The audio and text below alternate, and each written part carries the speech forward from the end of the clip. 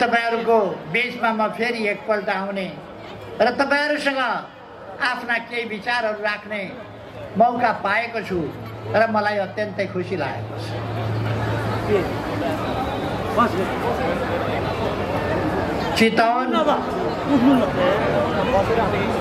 चितवनले जानेको रहेछ, केही नगरिकन कसलाई भगाइदिनु पर्छ थाहा रहेछ। चितवन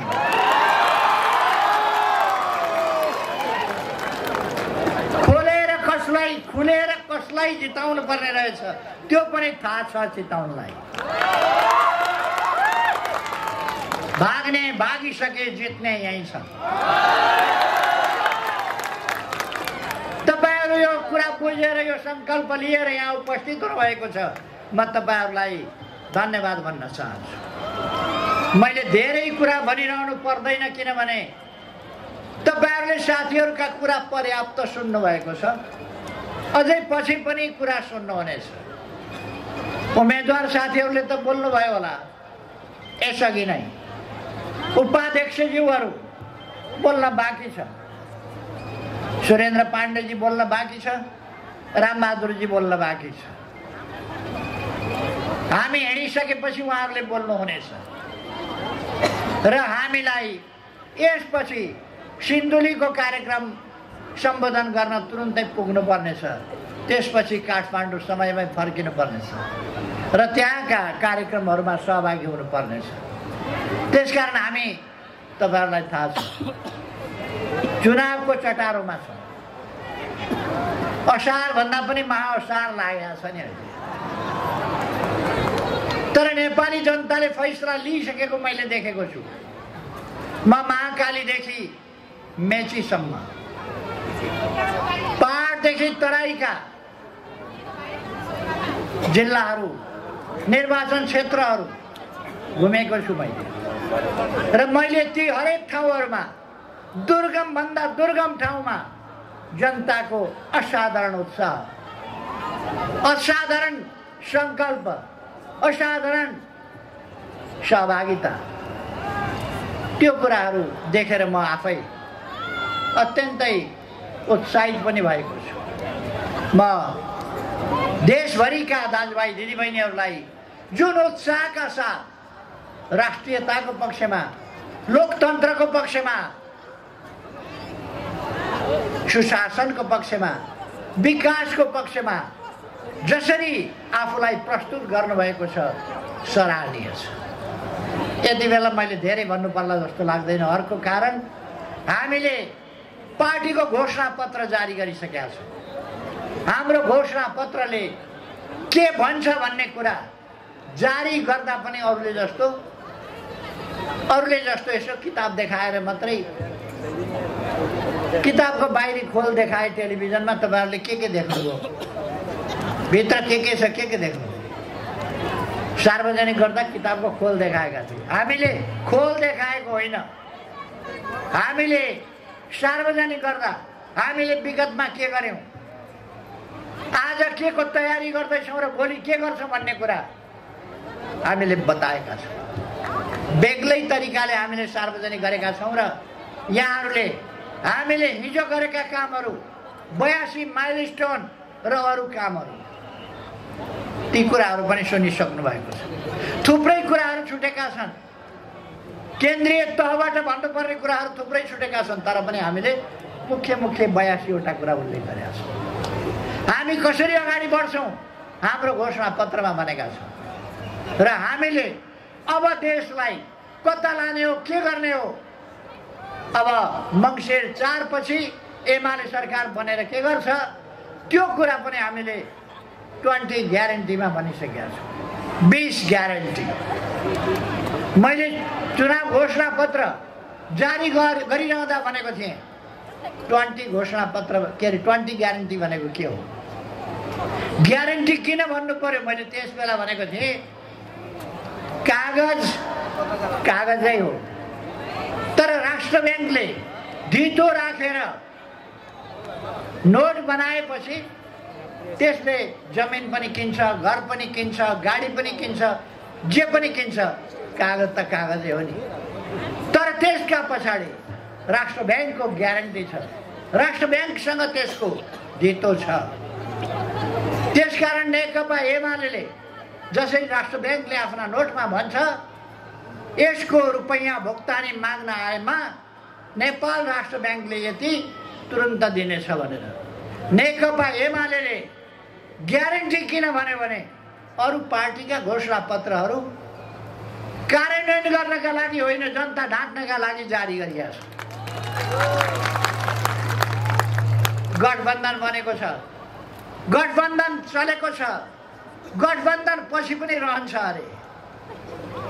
गठबन्धनले सरकार बनायो भने के गर्ने भन्दा उहाँहरू आफ्ना आफ्ना घोषणा पत्र, काङ्ग्रेसले एउटा घोषणा पत्र जारी गरेको छ, माओवादीले अर्को, माधव नेपालको पार्टीले अर्को, लोसपाले अर्को, मोहन विक्रम सिंहका पार्टीले अर्को, विभिन्नले बेग्ला बेग्लै घोषणा पत्र जारी गरेका छ। एउटा भन्छ गणतन्त्र सुन्नै मान्दैन, अर्को भन्छ गणतन्त्र नभई हुँदैन, अर्को भन्छ संघीयता बोल्नै पाउँदैन, अर्को भन्छ नभई हुँदैन, अर्को भन्छ निर्वाचित राष्ट्रपति प्रत्यक्ष राष्ट्रपति, अर्को भन्छ होइन प्रधानमन्त्री। घोषणा पत्र बाजेका छन् भने यिनीहरूले लागू चाहिँ के गर्छन् त भन्दा केही पनि लागू गर्ने होइन, किन त्यसैमा झगडा हुन्छ।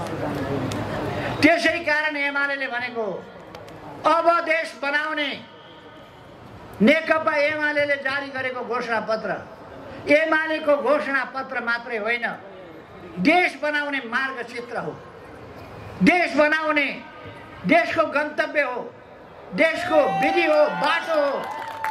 देश कसरी अगाडि बढ्छ, कृषिको आधुनिकीकरण कसरी हुन्छ, उद्योगको स्थापना र विकास कसरी हुन्छ, व्यापार सन्तुलन कसरी बनाउने, असन्तुलन कसरी हटाउने, आत्मनिर्भरतातर्फ देशलाई कसरी लाने, गठबन्धनले ध्वस्त पारेको अर्थतन्त्रलाई फेरि कसरी सही बाटोमा अगाडि बढाउने, यी सबै कुराहरू ग्यारेन्टी गरेको छ।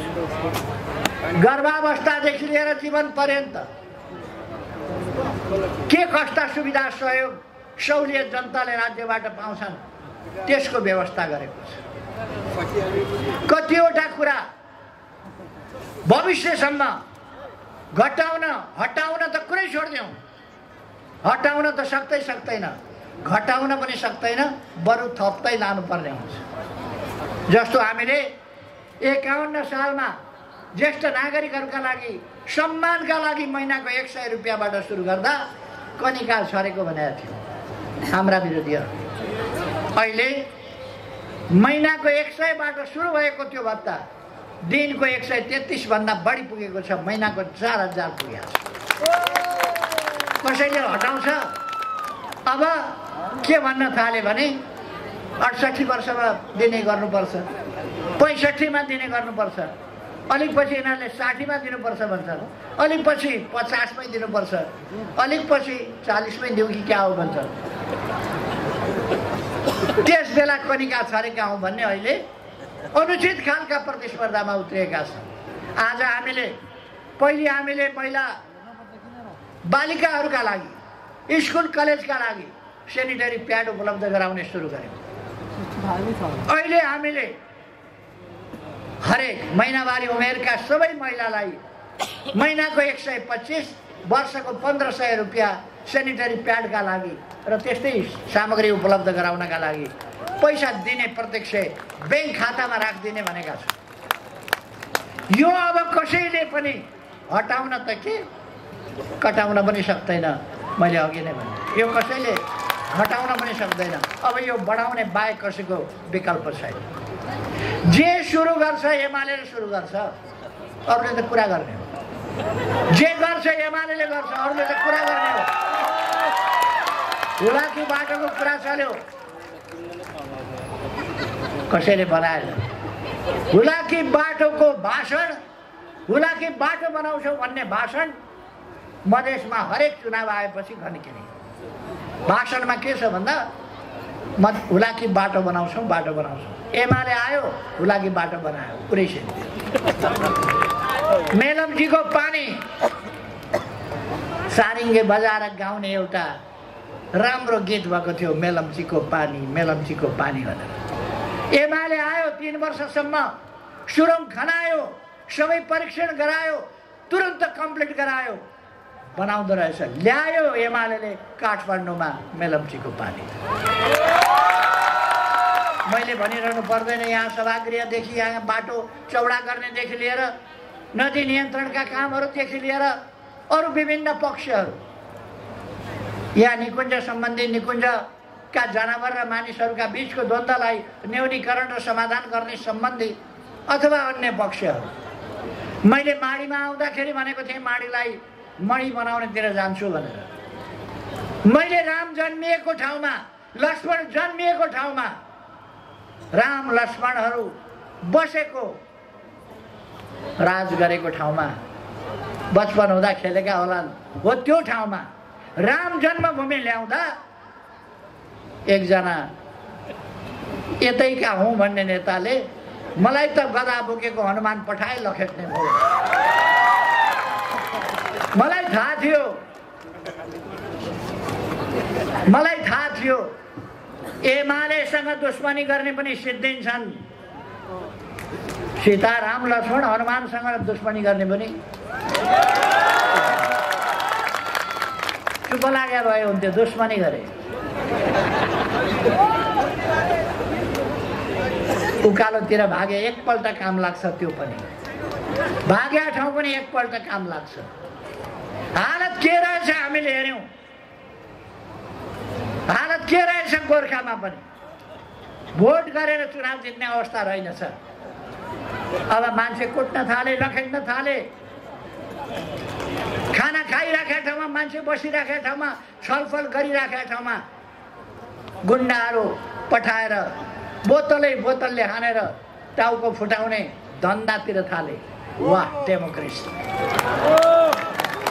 भाषण के गर्छन्? केपी ओलीले प्रतिगमन गर्यो, लोकतन्त्रको रक्षा गर्न हामी आएका छौँ भन्छन्।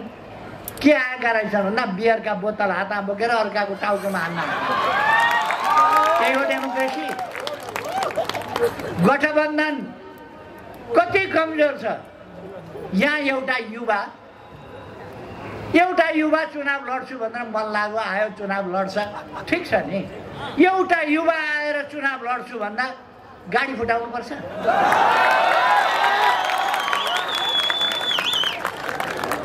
हुन्छ नि त। यहाँ अहिले तपाईँले राम्रो डान्सरहरू नचाउनुको राम्रो गीतमा भने त्यहाँ केटाकेटी नाच्न थाल्छ, अनि यो डान्सरहरूले आत्तिनुपर्छ त्यहाँ नाचे भन्दैमा। यहाँ त कलाकार नाच्ने हो, डान्सरहरू नाच्ने हो, केटाकेटी त्यहाँ नाचिराख्या। कोही उत्साहित भएर छेउछेउतिर नाचिराख्या हुन्छ। युवाहरू आए, राजनीतिमा रुचि राखे, राम्रो कुरा हो। 4 गतेसम्म कुद्छन्, ठिक छ नि। अनि ढुङ्गा हान्ने कस्तो, कति आत्तिएको होला, कति डराएको होला गठबन्धन। के गर्नु? एउटा बिचरा युवा चुनाव लड्न आएको, तर्सिएर गाडीमा ढुङ्गा हान्न बेहाल। मलाई गठबन्धनतिर धेरै जानु पनि छैन, तर म यस्ता कामहरू, गुन्डागर्दीका कामहरू, कुनै पनि कामहरू, यस्ता कुराको पार्टीको तर्फबाट सशक्त विरोध, भर्सना र निन्दा गर्छु। यो लोकतन्त्रका लागि लोकतान्त्रिक व्यवहार होइन। यस्ता काम कारबाही गर्नेहरूलाई प्रशासनले, प्रहरीले तत्काल गिरफ्तार गर्ने, कारबाही गर्ने र निर्वाचनलाई शान्तिपूर्ण वातावरणमा सबैले प्रचार गर्न पाउने गर्नुपर्छ। यो बाबा के बजाएको छ? ढ्याङ्ग्रो पनि बजाएको छैन, एउटा घन्टी बजाउन पनि नदिने। अनि ढुङ्गा हान्न जाने। केही त ठुलो दमा बजाइदिए पनि होइन, नरसिंहा बजाएको पनि होइन, एउटा घन्टी। कति आत्तिया हो। त्यसो भएर यस्ता क्रियाकलापहरूको नेकपा एमाले जोरदार निन्दा भर्सना गर्छ। गएको स्थानीय निर्वाचनमा गठबन्धनले 5 जना मान्छे मार्यो। 5 जना मान्छे मार्यो गठबन्धनले। चुनाव जित्नका लागि छिमेकी मार्ने, छिमेकी अङ्गभङ्ग बनाउने, छिमेकीका घरमा लास सुताउने, अनि जिते भनेर अभिर जात्रा गरेर भोज खान लाज हुँदैन प्रजातान्त्रिक हुँ भन्नेहरूलाई, प्रजातन्त्रका लागि काम गर्नेहरूलाई चुनावमा आफ्ना कुरा जनताका बिचमा लैजाऊ, भोट ल्याऊ सक्छौ भने अनि लाज हुँदैन? हमला गर्ने, आक्रमण गर्ने, मल्ल युद्धै गर्ने हो भने जनतासँग गठबन्धन साठबन्धन कहिले पनि सक्दैन। जनताले राणा शासन जनताले हटाए, राजतन्त्र जनताले फाले, अब आयो गठबन्धन। यो गठबन्धन भनेको फुटेका हाँडीका चोइटाहरू हुन्, टुक्राहरू। मैले यो गठबन्धन देशका लागि अभिशाप हो। हामीले एकै दिन 396वटा अस्पतालको शिलान्यास गर्यौं। योजना बनाएर, कार्यक्रम राखेर, बजेट छुट्याएर शिलान्यास गर्यौं। अहिले पैसा छैन भन्छ। काटिदिए अस्पताल बनाउने योजना, अस्पताल बनाउने योजना काट्छन्, स्कुल कलेज बनाउने योजना काट्छन्, बाटा बनाउने योजना काट्छन्। बनाइसकेकाको भुक्तानी दिन सक्दैनन्। ब्याङ्कमा तरलता छैन, ब्याङ्कसँग पैसा छैन। यसको मतलब ब्याङ्कले लगानी गर्न सक्दैन। ब्याज दर बढेको बढै छ। ब्याङ्कमा पैसा नभएपछि अनिवार्य रूपमा ब्याज दर बढ्छ। त्यसलाई रोक्नै सक्दैन कसैले। त्यसको उपाय ठिक ढङ्गले तरलताको वृद्धि गरेर गर्नुपर्छ। वैदेशिक मुद्राको सञ्चित छैन। आज गतिलो खालको मोबाइल नेपालमा ल्याउन पाइँदैन, किनभने पैसै छैन नेपालसँग, डलर छैन। राम्रा गाडी कसरी चढ्छु भन्यो भने पाउँदैन, राम्रो घडी बाँच्छु भन्यो भने पाउँदैन। यो हालतमा नेपालमा यस्तो यसभन्दा अगाडि सायद सुनिया थिएन होला। मोबाइल ल्याउनै नपाइने, के गर्नै नपाइने, के गर्नै नपाइने, किनभने पैसा छैन। राम्रा कपडा ल्याएर लाउन पाइँदैन, किनभने सरकारसँग पैसा छैन। आयात गर्नलाई व्यापारीहरूलाई सटाइमा दिनै सक्दैन। मुद्रा सञ्चित मात्रै होइन, सञ्चयमा ठुलो गम्भीर घाटा परेको छ। बजेट 3 महिनामा 80 अरबभन्दा बढी घाटामा गएको छ। 45-50 अरब रुपियाँ योजनामा नभएका, कार्यक्रममा नभएका, बजेटमा नपरेकाहरू आफ्ना मान्छेहरूलाई सुरक्षितता भन्दै पैसा बाँड्दै गरिएको छ। कहाँबाट त्यो भोलि घाटा बिहोर्ने? अनि पैसा सरकारसँग छैन, राज्यसँग छैन, देशमा पैसा छैन, ब्याङ्कमा पैसा छैन, कहाँ गयो? यस्तो अलक्षिणा सरकार बनेपछि, यस्तो सरकार बनेपछि एमाले सरकारमा हुँदा 7,50,000 भूकम्पले भत्काएका घरहरू बनाएर एकीकृत बस्ती विकास गरेर सुविधा सम्पन्न भूकम्प प्रतिरोधी घरहरू बनाएर जिम्मा लगायो, हस्तान्तरण गर्यो, पैसा भयो। स्कुलहरू हजारौं बनायो, सरकारी कार्यालयहरू हजारौं बनायो, अस्पताल बनायो, युनिभर्सिटी बनायो, तनखा वृद्धि गर्यो। सबै गर्न एमाले हुँदाखेरि पैसा पुग्छ। बाटो चौडा गर्यो, राति पनि उड्ने बनाइदियो विमानस्थलहरूलाई, पैसा पुग्छ। नयाँ विमानस्थल बनायो, पैसा पुग्छ। केवल कारहरू थपिए छन्, पैसा पुग्छ। अस्पतालहरू एकैचोटि 396 बनाउँछु भनेर सुरु गर्छ, पैसा पुग्छ। एकैचोटि क्रमशः गर्दा नभ्याइने, एकैचोटि मैले 31वटा राजमार्गका ठुला पुलहरू शिलान्यास गरेँ, पैसा पुग्छ।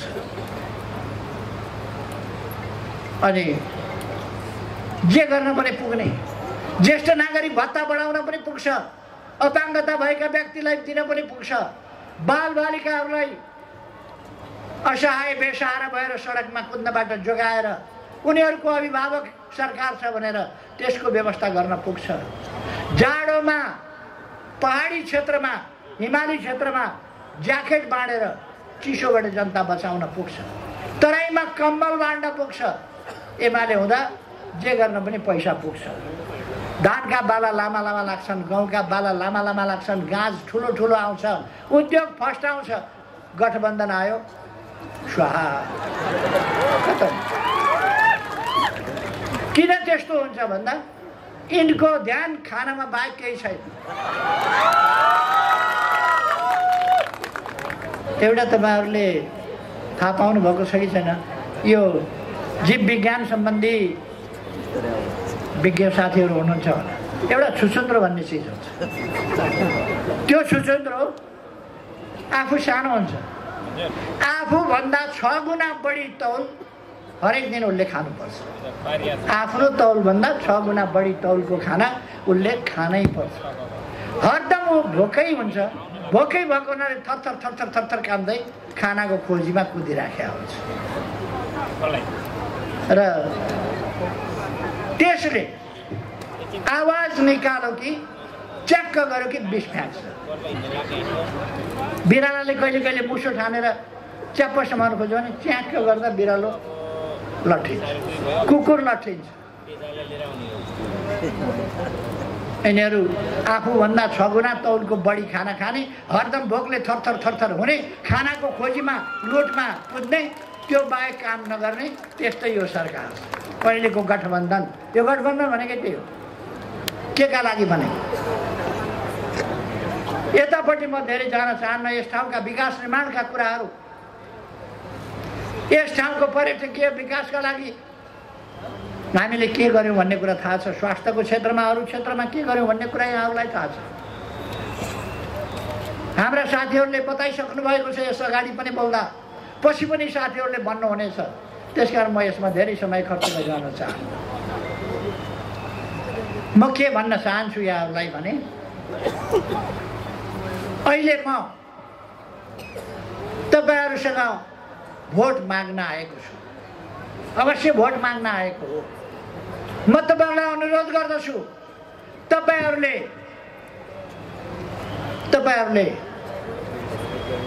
नेकपा एमालेलाई मतदान गर्नुहोस् वा एमालेले समर्थन गरेको उम्मेदवारलाई मतदान गर्नुहोस्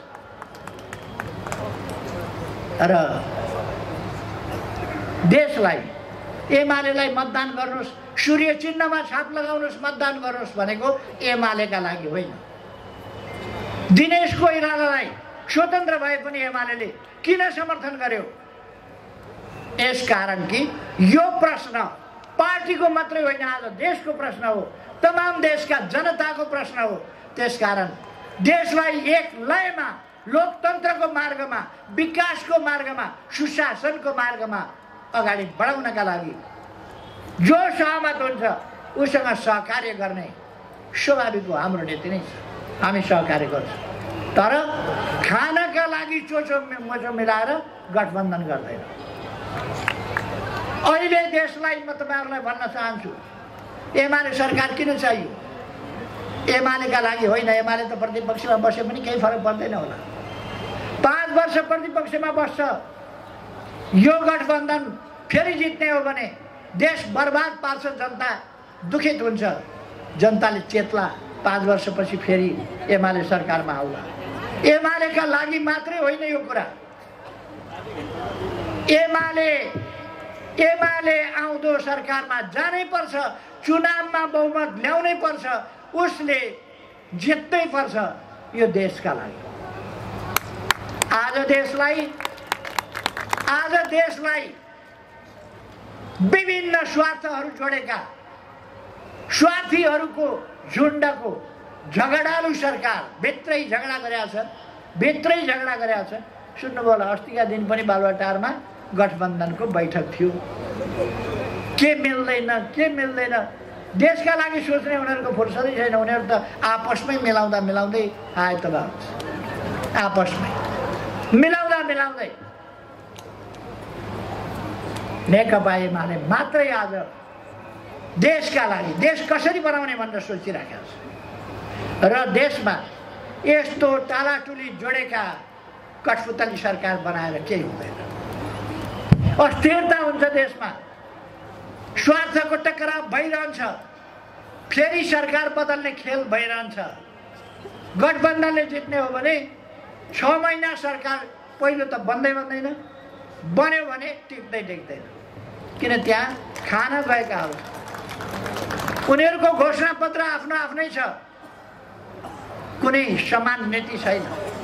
एउटा उत्तर, एउटा पश्चिम, एउटा दक्षिण, अर्को पूर्व फर्किएको छ। नैऋत्य, वायव्य, ईशान अनेक दिशामा यिनीहरूका मुख फर्किया छ। एउटै कुरामा ध्यान छ, चिउँडो चाहिँ चलाइरहन पाइयोस्, भैँसी उल्टाए जस्तो चिउँडो चलाइरहन पाइयोस् भन्ने मात्रै यिनीहरूको ध्यान छ। त्यसरी देश कसरी अगाडि बढ्छ? त्यसकारण देशलाई अगाडि बढाउनका लागि आज सुदृढ राष्ट्रिय शक्ति चाहिन्छ। स्थिरताको लागि हेर्नुहोस् त, एमाले एक्लैको बहुमत नहुँदा माओवादीसँग तालमेल गरेको थियो, प्रचण्डलाई मिलाउनु पर्यो। प्रचण्डको बारेमा मैले केही भन्नु पर्ला जस्तो लाग्दैन। प्रचण्ड शहीदका परिवारहरूलाई थाहा छ प्रचण्ड को हुन्, घाइतेहरूलाई थाहा छ प्रचण्ड को हुन्, शरीरमा गोली बोकेकाहरूलाई थाहा छ प्रचण्ड को हुन्, व्हील चेयरमा हिँडिरहेकाहरूलाई थाहा छ प्रचण्ड को हुन्, बैशाखी टेकेर हिँडेकाहरूलाई थाहा छ प्रचण्ड को हुन्, र प्रचण्ड को हुन् बिस्तारामा छटपटाइरहेकाहरूलाई थाहा छ। प्रचण्डले काम सकिएपछि कसरी उपेक्षा गर्छन्? गौर हत्याकाण्डमा घाइते भएकाहरू, मारिएकाहरूका परिवार र घाइते भएकाहरूलाई भेटेर तपाईँहरू सोध्नुहोस्, प्रचण्ड को हुन् बताउँछ। अनि प्रचण्डलाई चिनेका छन् उनका आफन्तलाई कति माया गर्छन् प्रचण्डले, आफन्तले चिनेका छन्। अरू कसैलाई माया गर्छन्? छोरीका लागि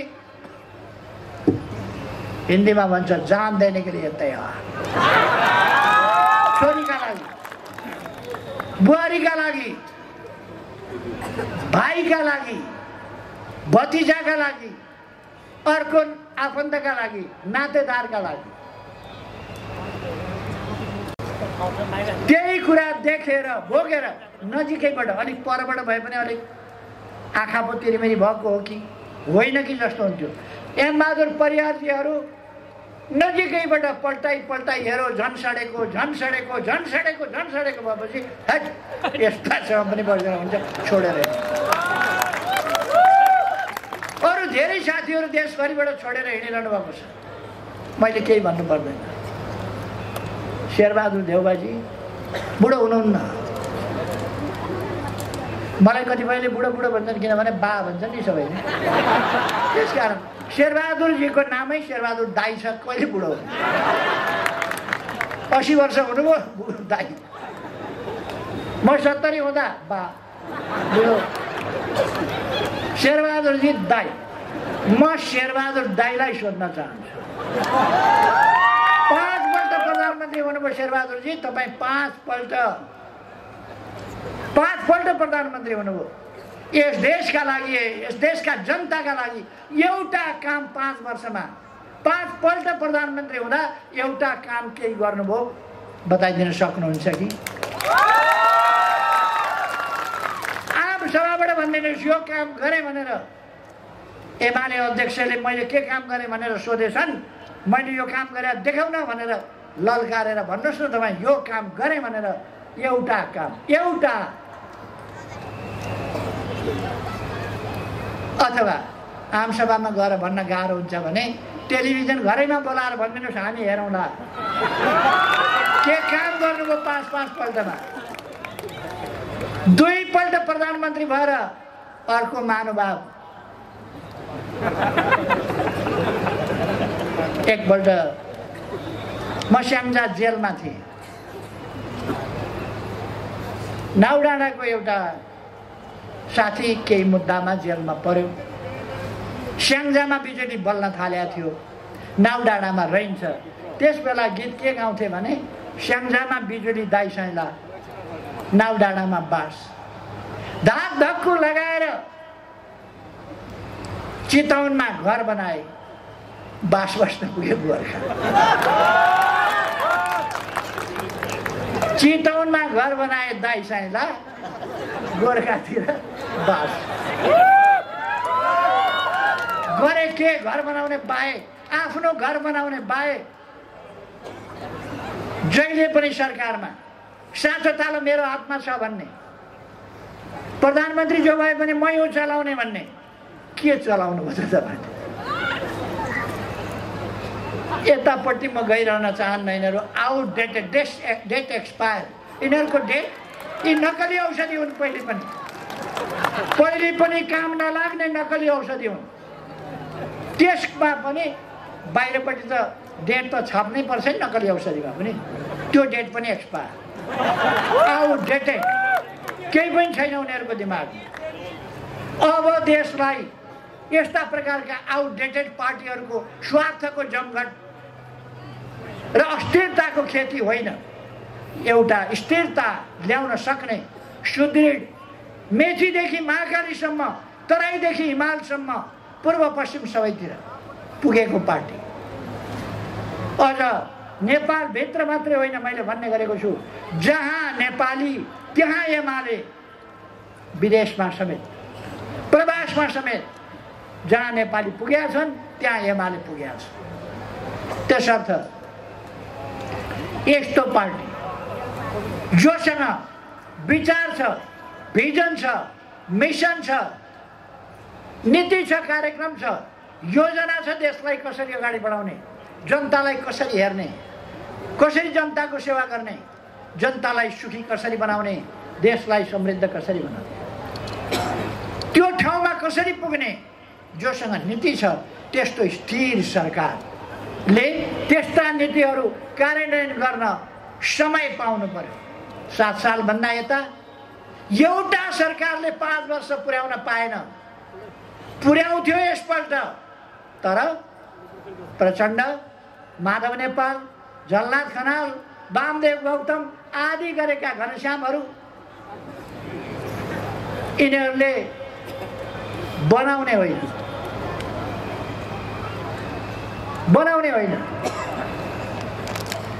बिगार्ने मात्रै हो। देख्नु भएन आफ्ना घरमा आगो लगाएर खुसियाली बनाउँदै झोली तुम्बा बोकेर कङ्ग्रेसको पालीमा गएर खुइ गर्दै झोला बिसाएर बास पाइन्थ्यो कि भन्ने हालतमा पुगेको छ। कस्तो बुद्धि होला यिनीहरू। अब लोकतन्त्रका लागि, देशका लागि, जनताका लागि हामीले सुदृढ राष्ट्रिय शक्ति निर्माण गर्नुपर्दछ र त्यो एमाले बाहेक अर्को हुन सक्दैन। त्यसकारण यस अभियानलाई सफल पार्नका लागि म यस निर्वाचनलाई अवसरको रूपमा लिन र सूर्य चिन्हमा मतदान गर्न साथीहरूलाई आग्रह गर्न चाहन्छु। त्यसै गरेर हामी यस ठाउँमा हामीले दिनेश कोइरालाजीलाई समर्थन गरेका छौँ। उहाँ प्रजातान्त्रिक मूल्य मान्यता बोकेको पार्टी हो र प्रजातान्त्रिक हुन सकेन कङ्ग्रेस भनेर प्रजातन्त्रका लागि उहाँ स्वतन्त्र उम्मेदवार दिनुभएको छ। यो स्वतन्त्रको लाइनमा स्वतन्त्र भनेर रहर लागोमा पनि स्वतन्त्र, रहर लागोमा पनि स्वतन्त्र। मेरो त 12 सकियो, अब के गर्ने, अब सांसद उठ्छु स्वतन्त्र, 10 पास गरेँ, अब के काम छ स्वतन्त्र जस्तो होइन। उहाँ राजनीति गरेर जिल्लाको नेतृत्व गरेर आएको व्यक्ति हो, नेपाली काङ्ग्रेसको केन्द्रीय सदस्य भइसकेको व्यक्ति हो। उहाँ आज स्वतन्त्र उठ्नु भएको छ र मैले विश्वास लिएको छु स्थिरता स्थायित्वको पक्षमा उहाँले काम गर्नुहुनेछ। त्यसकारण उहाँको चिन्ह के छ? माछा। नारायणीको किनार माछा छ, सजिलो छ। कमसेकम उहाँलाई अत्यधिक मतले यस क्षेत्रमा पनि जिताउँ। मैले सुनेको छु यस क्षेत्रमा अनेक थरी मान्छेहरू उठ्या छन्। कोही बिमारी जाँच हुनुपर्ने अस्पताल छोडेर यता आएछ,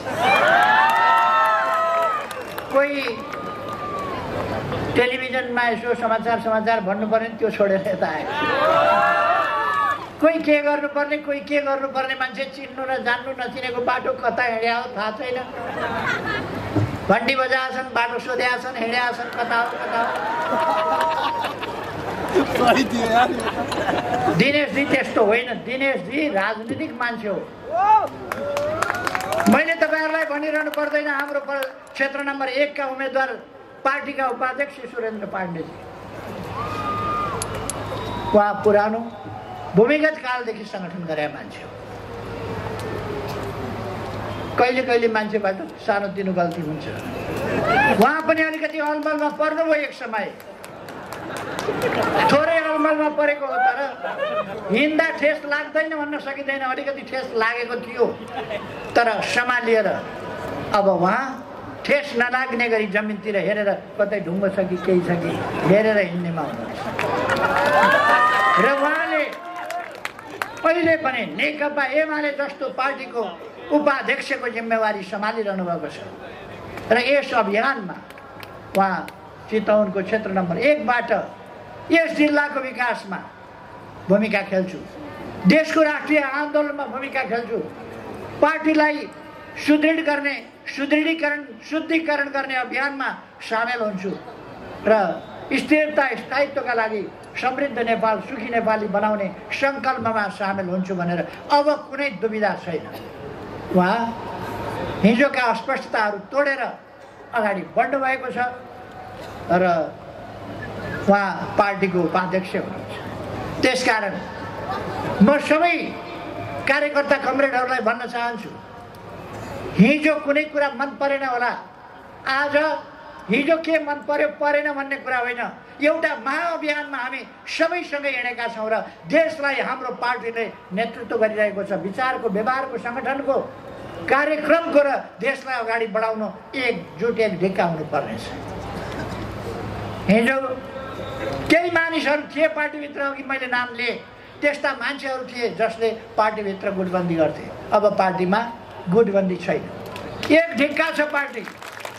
यो कुरालाई, यो सत्यलाई, यो तथ्यलाई मनन गरेर हाम्रा कार्यकर्ता साथीहरूले एक ढिक्का भएर पार्टी एक ढिक्का छ। एउटा गन्तव्य समृद्ध नेपाल सुखी नेपाली, सामाजिक न्याय र समानता सहितको समृद्धि, त्यही हो समाजवाद। त्यसको प्राप्तिका लागि एक ढिक्का भएर अगाडि बढ्छ। त्यसकारण हामीले सम्पूर्ण कार्यकर्ता कमरेडहरू सक्रिय भएर जनताका बीचमा पुगेर 1 नम्बर क्षेत्रबाट सुरेन्द्र पाण्डेजीलाई र त्यहाँका प्रदेश सभाका उम्मेदवार कमरेडहरू जगन्नाथजी लगायतका साथीहरूलाई विजयी बनाउन म आग्रह गर्न चाहन्छु। क्षेत्र नम्बर 2 का कृष्ण भक्त पोखरेल तपाईहरुका अत्यन्तै प्रिय प्रतिनिधि, सक्रिय प्रतिनिधि, क्षमतावान प्रतिनिधि र पार्लियामेन्टमा पनि उहाँको पार्लियामेन्टका समितिहरूमा उहाँ सभापति हुन्। पार्लियामेन्ट्री मामलाहरूलाई आफ्नो क्षेत्रभित्र उहाँले अत्यन्त कुशलताका साथहरू, उहाँ वकिल हुनुहुन्छ, अधिवक्ता, कानुनको ज्ञाता। संसद कानुन बनाउने ठाउँ हो, बिमारी जाँच्ने ठाउँ होइन, कानुन बनाउने ठाउँ हो। त्यसकारण कानुन बनाउन जान्ने, कानुन पढेको, कानुन बनाएर आएको, संविधान बनाएर आएको कृष्ण भक्त पोखरेललाई अत्यधिक मतले जिताउन पर्छ। र यहाँका साथीहरू सबैलाई, प्रदेशका उम्मेदवारहरू लगायत सबैलाई अत्यधिक मतले विजयी बनाउन र एमाले सुविधाजनक बहुमत, हामीले मिसन 150 भनेका छौँ, समानुपातिक, प्रत्यक्ष र समानुपातिक गरेर 150 सिट पुर्याउने उद्देश्यका साथ नेकपा एमाले अगाडि बढेको छ। यसमा साथ दिन म सबैलाई हार्दिक आग्रह गर्दै